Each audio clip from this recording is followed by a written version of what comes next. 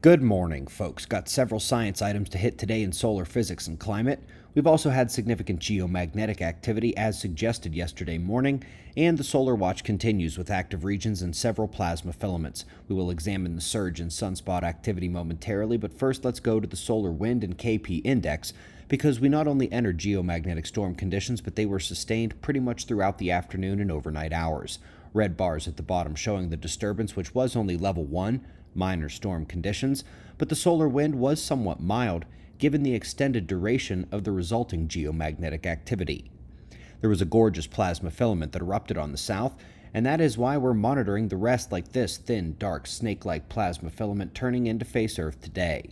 We also have had a surge in sunspots at the active regions over the last 48 hours, but as of this morning, they have mostly benign beta magnetic classifications. We will be monitoring that as well today for any change to more eruptive magnetism. Let's go to a forecast of extreme drought conditions. While this operates fairly well within known flawed models, it does represent the expected changes, whether it's their carbon forcing or the geomagnetic and solar forcing we often discuss here. Obviously, blue is where you'd want to be if you like growing food. A complex but fantastic piece up next on the challenges with modeling atmospheric electricity in the global electric circuit. As we've mentioned before, it takes world-class supercomputers days to weeks to run global circulation models of the planet right now, and to include the global electric circuit energy flows and their resulting effects on clouds, humidity, lightning, and surface temperatures, interacting from ground to ionosphere centered in every pressure cell, would increase the complexity approximately 100-fold. And they still don't know exactly how to properly include it, or other electromagnetic forcing phenomena like the equatorward traveling waves. It's not just the polar region where the aurora are found that is affected.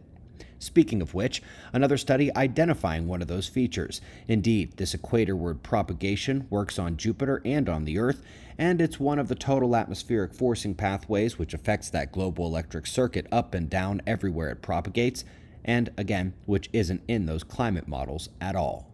We greatly appreciate your support. To learn more, find our playlists and our ebook PDFs at the links in the description box below the video. We've got shots of our star to close. I do plan on taking a day off this weekend, but don't know if that'll be tomorrow or Sunday. We'll see you either tomorrow or Sunday, right here, but right now at 6 a.m. in the new Valley of the Sun. Eyes open, no fear. Be safe, everyone.